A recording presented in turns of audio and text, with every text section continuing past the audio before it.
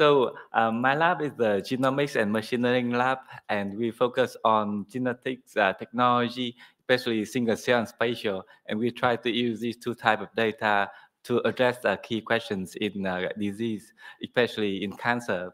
For the work today, I will focus on integrating sequencing data and imaging data. And I try to show that by integrating these two types of big data, we can really improve the model performance. And we also can solve some of the problems that might not be able to solve by using only one data type alone. So let's get started. So we have this concept of spatial cellular pathology. And this concept, we believe it can be like a second generation of the pathology that are in practice now. So if we think of the traditional pathology, this has been around for more than 100 years. The image here is showing, is showing the doctors and the trained pathologists are looking at a cancer tissue section under the microscope. And this is actually a really effective way of telling what disease state that's happening inside the tissue. The very well-trained pathologists will be able to do that really well. However, we know that there are many things that our eyes cannot observe. For example, when we see the tissue, we cannot predict the gene expression inside the tissue.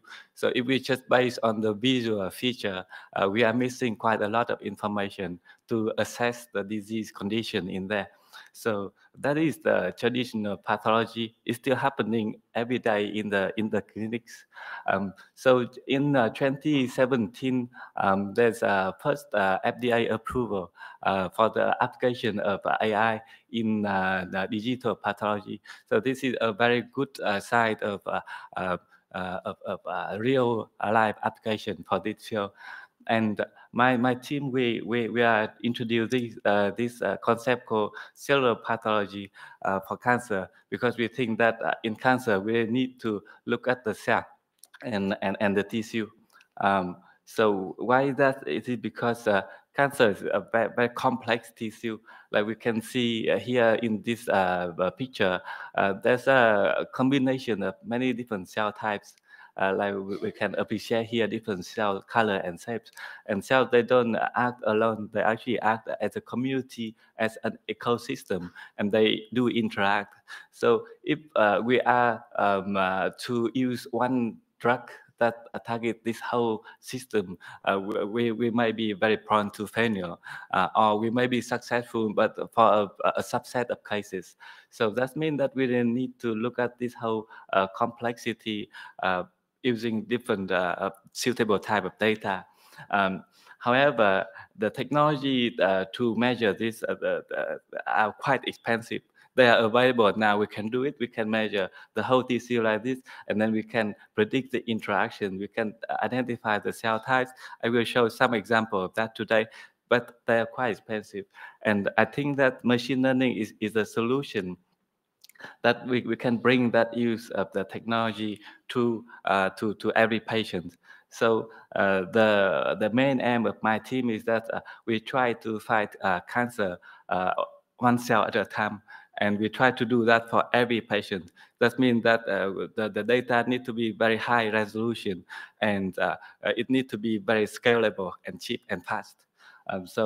We believe that by machine learning, we are making steps closer to that aim. Um, when we think about traditional machine learning for the histological imaging data, we can see that the model rely a lot on the labels from the human labels.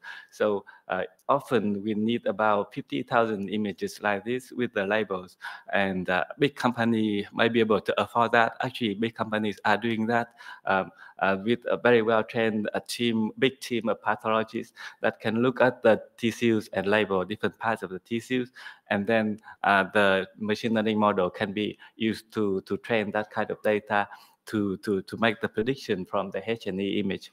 So our team, because we don't have that that kind of big resource to do that human level big data training. We rely on spatial model in the sense that we can have a much richer type of labels data, and we don't need much a bigger data set, but we can still make the prediction really well, and that is the general approach. So I will start with giving a first example of how powerful that kind of approach is. So starting with just using one gene. So the approach is to use the expression of one protein to label the image, so that we don't just use the H&E image, but we also use the protein expression data. And this is actually what happening in the clinics very routinely, that the doctor look at the H&E image like this, and in this H&E image there are two color. The blue color indicate the cell nuclei, and the pink color indicate the cytoplasm in general. So it will allow the doctor to tell how big or how small, what shape of the cells, and how the cell distribute across the tissues. And that kind of features allow the doctor to tell quite a lot of useful information about the cancer. And then the doctor can follow up with asking the pathology lab to do one or two more staining. So each staining like this is kind of confirmation information for the doctor. Now, this kind of data is available. So our idea here was that we try to combine this data with this data and build a machine learning model on that, with the idea that by combining this data with this, we have a very high level of labels for each pixel in the image, and the model can then be trained at the pixel resolution. So this is our pipeline. So we got paired image. The P53 is the cancer marker, protein markers appear as a brownish color in here, and then the H&E image, that's our input. So and then we have a quite small data set, but for each data set, we have a very high resolution image, and then from there we can do this label transferring. So we can map the PA53 staining to the H&E image, and by doing that, we have the label for every single pixel. So that pixel will have a P53 positive or P53 negative, and that through millions of pixels. And then we can split that image into many smaller tiles. For each tile like this, we have the label for that tiles, and then we can train the machine learning model. In this case, it's quite a standard model where we started with. So the key innovation in this pipeline is the transferring of the label P53 stain label to the H&E image, so that we can combine what our eyes cannot see, that is the expression of P53, and what our eyes can see, that is the H&E image. And then from there, we make the prediction of cancer or non-cancer region. And the model worked quite well. So this is the testing for the TCGA data. So that completely independent data set, and we can see the classification of uncertain in the middle, appearing yellow here, and the certain classification as cancer or non-cancer. And then we can see that our classification, for example, this part here as the cancer part with high levels of certainty, that's consistent with the pathological annotation as the green line in here. So this is the first example. It's like a baby step where we only look at one gene, and we hope that we can train the model that can do classification for us, and it does produce quite reasonable result. But we wanted to do much more than that. So we wanted to have like thousands of genes. In fact, almost any gene possible that in the transcriptomes, and the technology now allows us to do that. So the technology called spatial transcriptomics. In this case, we show an example of 10x genomics technology, where we have a tissue block. We section the tissue, and then the doctor can annotate that tissue as normal. But the new information there is this gene expression information. It comes from sequencing. So that means now we have the data that allow us to combine sequencing information with imaging information. And I think as the audience in here, well aware that these two type of information are real big data. So but for the gene expression data, we have a table like this, where the genes are shown in rows like this. Each row is one gene, and column in here is a spot. So I will mention about spot a lot in the subsequent slides. So each spot like this is one unit of measurement, and that unit of measurement is independent from other spots, and it has around 3,000 genes that are non-zero. In total, this table here represents the whole transcriptome. So that means that this the data set here from breast cancer is representing the whole transcriptome of a human the cells. So and the color here show different cell types, and this cell type come purely from clustering of the data. So it's data driven. We don't need a pathologist to label the data for us. And as a traditional H&E pathological grade image, we have the pixel information here. So that means that from one sample, we have three types of data. So sequencing data, imaging data, and we can also ask for pathological annotation. So that is a real rich data type that we can use for training model. Now, so that kind of data is useful in the sense that we have thousands of genes, and we also have the images of the tissue, so we know the morphology of the cells, and then we also have the distance between the spots. So that means that if we know how to combine these three types of information, we can understand much more about the biology of the cancer. So in this case, I'm showing a range of different type of analysis that we can do to understand the biological insights that's happening within the tissue. But for the purpose of this talk, I will just focus on the machine learning part.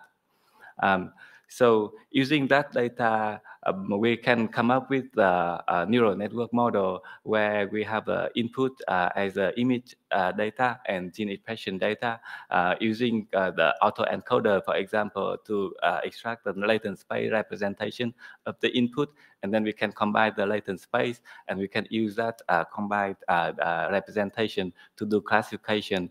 That is one like kind of simple idea where we can use combine very different types of data, imaging and sequencing data together. And we can come up with variants of the model. For example, we can just use the dimensional reduction methods in here, and then from there we can just combine the two inputs and then have the fully connected layer to do the classification of the disease. So this combination worked really well. So we show that the performance of the model when we combine the two type of data is much better than only one type of data. So it can avoid the false positive like we see here, but it also increase the true positive. And quantitatively, we can see like this. So the combined model clearly perform much better than the model that only use one type of data. And this is the model where the input is the spatial transcriptomics. That means that for the model to work, we need two types of input, the imaging information and the measurements from the spatial transcriptomics experiment. That means that it's very costly. It's not possible to apply that in real life scenario. So we then go a step further than that, and that is to just do like a small set of spatial transcriptomics, and then get a model and then apply that model to unseen H&E image without the spatial transcriptomics data. And we also go down to a single cell resolution. So we have this technology called Xenium, and this technology allows us to measure like about 500 genes per cell, and this is the resolution of a cell in the tissue. So across the whole tissue, we can classify the cells like this. Every single nuclei, we have one label. So that allows us to have a really rich type of model of the training data set for the model. So and this is an example of that. So a very small part of the tissue, but we can have the cell type that annotated. Every dot in here is one cell type, and correspond to the cell. Each dot is a H&E image. So that means that we have like millions of data points with labels specific to the cell types. And this type of data is unprecedented, because if by eyes we try to do this, it's almost impossible to label like 5 million of cells, 5 million of single nuclei like this. But through the technology, we can generate this data within like 2 days. Then we could have enough data for millions of cells. And then if we run about 20 samples, that allows us to have at least 10 million of cells. Each cell has its own label and the image. So that is really like a new type of data that are now available for us to do the classification. And we applied a model called HoverNet model. So this is not our model. It's published before, but just apply for the H&E image. Now we apply that for the Xenium data, and make use of the labels that we got from the data to train the rich data set.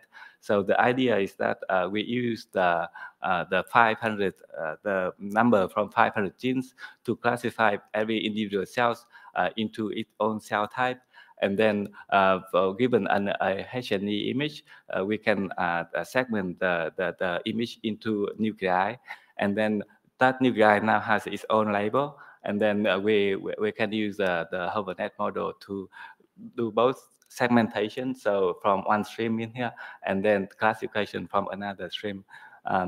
And we can then evaluate the models. So this work has been led by 3 students in my team, and it's a very recent work, and we're very excited about how well the technology is. It still requires a lot more optimization, but we have some very good idea of how to make the model better. But with the current model already, we can see that the classification of the cells, like in here, the color, same color, I mean the same cell types, and then we can see that it classifies very well at the single nuclei level. When we go down to the quantity, the confusion matrix doesn't look impressive. It's encouraging, but it's not impressive yet. But when we think about the structure of the whole tissue, here is the whole tissue, how the ground truth look like this, and then the predicted tissue look like this. And this data just come from the pure H&E image. So that's already like a really useful way to find the pattern of the cell distribution and how the cancer tissue look like at the single cell resolution.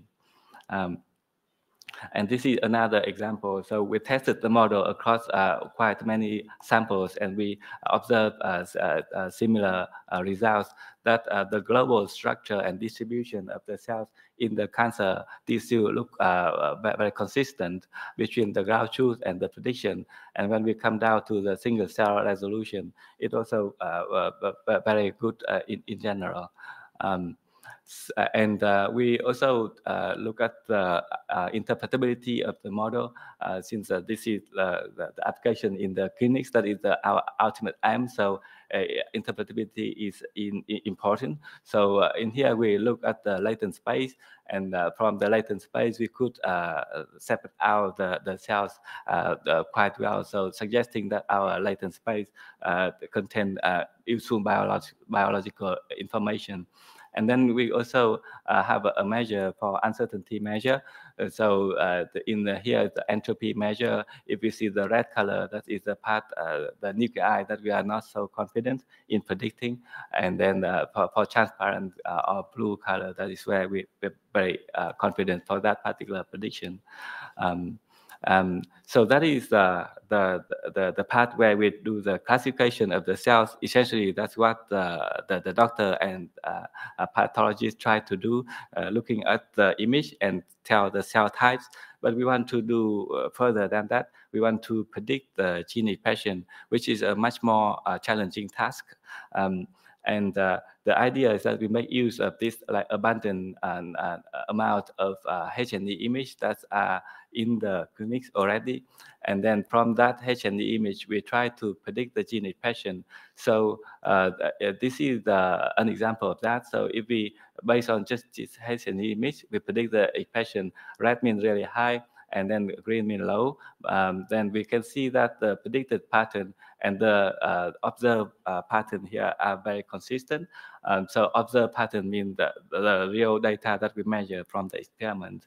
So that would be the idea. And this really allows us to scale up the application of spatial transcriptomics. So it costs around like $5 to generate this, and about half an hour to get this data. But to get this data, it takes much longer time and more costly. So how do we do that? So we wrote our own model. So in this, we wrote a software called ST Image, and in this software we perform a series of quality control where we normalize for different image quality. We remove the types that are not high quality, and after that we have a neural network model. So the unique part of our neural network model is the uncertainty quantification and interpretability. So uncertainty quantification is when we make the prediction, we don't predict one fixed value point, but we predict the range of the value, and with the probabilistic assignment of the distribution of the value that we predict. In this case, we use a negative binomial distribution. So for every single gene, we can predict the two parameters for the distribution of that gene. This is how the model performs. So I'm showing two examples, and for the interpretability of that, I also show the pathological annotation. So this is the prediction of the COX6C, so that is the gene marker for cancer, and we can see that in the predicted value, it matches really well to the cancer region in here as annotated as tumor, and then down here it's also expressed really high in the orange region. That's annotated as a cancer region. And we also perform the feature attribute analysis, where we go back to the original H&E image and ask which part in that image contribute to the prediction. And in this case, we use the LAM model, which is quite a common method that people use for the explainability. We tested the model across different type of data. So that data could be from fresh frozen sample or fixed samples, and from high versus low quality samples. So we tested that, and it's very robust. We also tested for non-spatial data. So this is from the TCGA data set, completely independent data, no spatial information. We can ask the pathologist to help with annotating the cancer region versus non-cancer region, and we can see the expression of the COX6C is really high in the cancer region, but not in the non-cancer region. So that indicating that the model is working quite well. And we have a measure of the uncertainty. So because here we predict the negative binomial distribution of the gene, so that means that we can get the measure for the variation of the mean value and the divergent values. From there, when we do the ensemble approach, then we can calculate the variation of the mean and then the mean of the variation. So the variation of the mean tell us whether our model can capture the change in the data out of the distribution. And then the mean of the variation tell us whether we can capture the variation within the data, and some of those variation we don't know. And by measuring that, we have a much more confidence in terms of how well we predict our data, and then we can tell whether this gene is predictable or not.